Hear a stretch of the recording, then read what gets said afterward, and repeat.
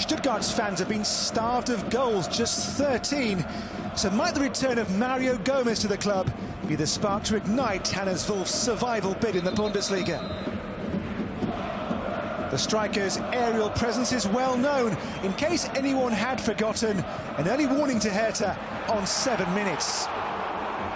This Gomez's first game for the club in some 8.5 years.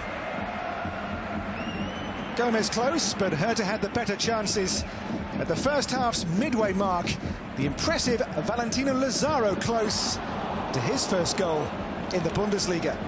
The ball back off Ron Robert Zieler's post, as Hertha chased a third league away win of the season. A similar chance soon followed. Again, Hertha's right flank proving productive, as Davy Zelka broke away and he found Salomon Kalou. The Ivorian close in his 100th game in the Bundesliga.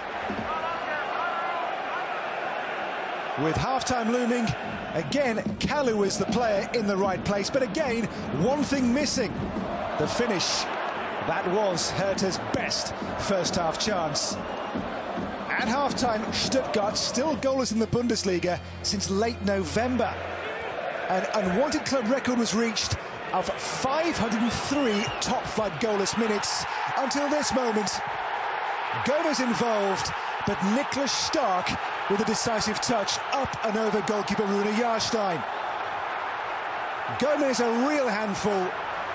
Stark's first own goal in the Bundesliga for over 3 years.